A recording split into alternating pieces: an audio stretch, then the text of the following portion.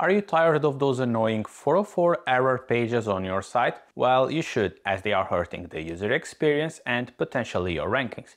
So today we'll talk about redirects and how they can help improve your SEO game. First, let me quickly explain what a redirect is. Imagine you're looking for the snack table at the party, but someone tells you it has moved to another room.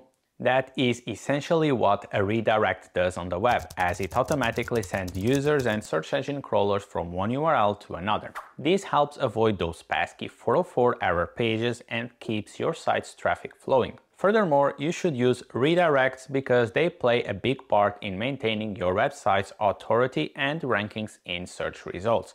Here's why. When a page links to another one, it passes some of its link equity, also known as PageRank and link juice, to the receiving page. So if you delete or move a page with backlinks to another URL, you will lose that precious link equity. That's why you should use redirects, as they help you maintain as much link value and current rankings as possible. Essentially, when you are using redirects correctly, you are telling search engines like Google that content has found a new home. Trust me, the SEO gods, Google, will appreciate you avoiding those 404 error pages.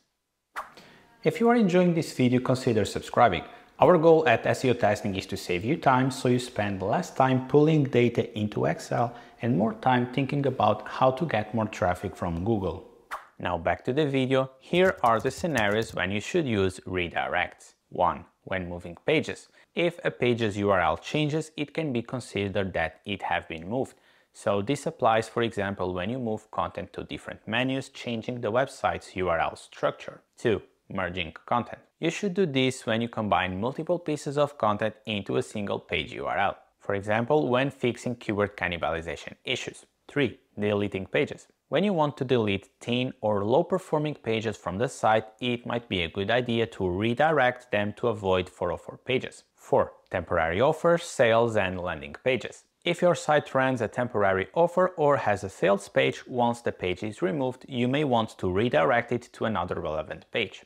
Again, avoiding 404 error pages. 5.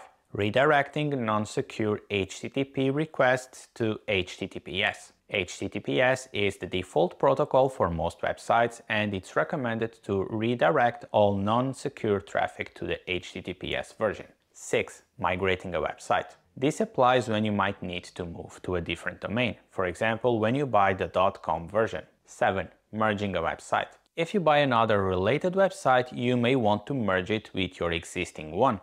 This will mean redirecting URLs from the bought website to your existing domain. Before discussing redirects best practices, let's see what types of redirects exist. We can divide redirects in two ways: where they happen, in the server side or client side, and for how long: permanent and temporary redirects. The 301 redirect is a server and permanent redirect, and one of the most commonly used. Therefore, users and crawlers trying to access this URL are automatically sent to a different location than they requested. The 301 redirect is commonly used by SEOs to preserve as much link equity as possible, which is a massive benefit to using them.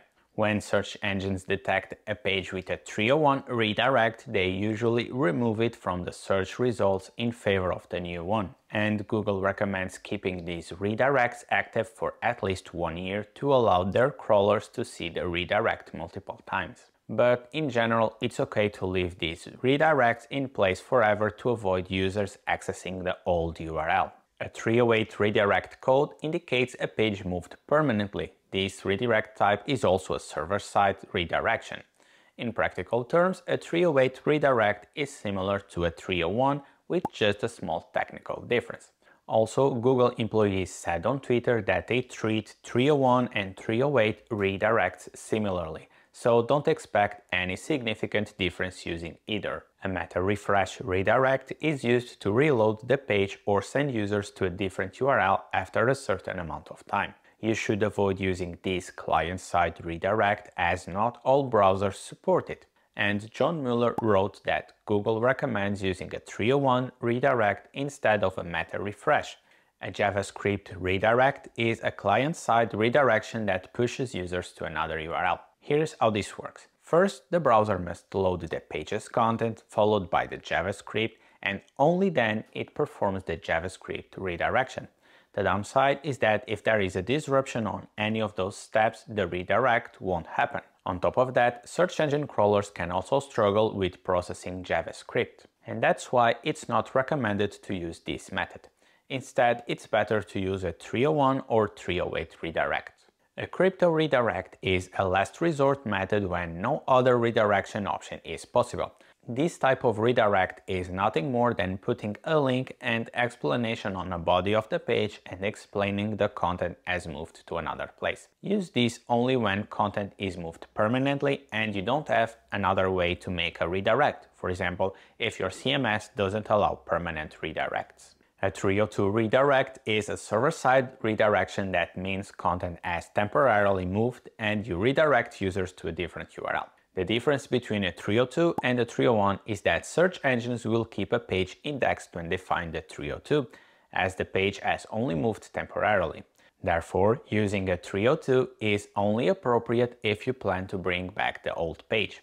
For example, you replace a category page with a holiday-specific content and bring the regular page back afterward. 302 redirects do not pass SEO value from one page to another. The exception is if a 302 has been in place for a long time and Google considers it a permanent change. This means someone used the 302 when they should have used the 301. A 307 redirect means content has moved temporarily to another location, and this is another server-side redirection.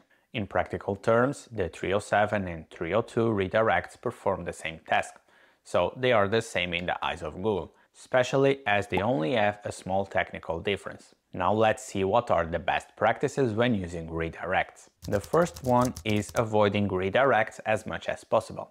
By default, redirects spend crawl budget and increase the load time. These are two factors that can hurt your SEO efforts and why you should only use them when necessary. For example, redirect all the HTTP pages to the HTTPS equivalent. This will ensure your website is only available through encrypted and secure links. Another thing you should avoid is creating redirect chains. A redirect chain is when you redirect page A to B, then B redirects to C, and so on.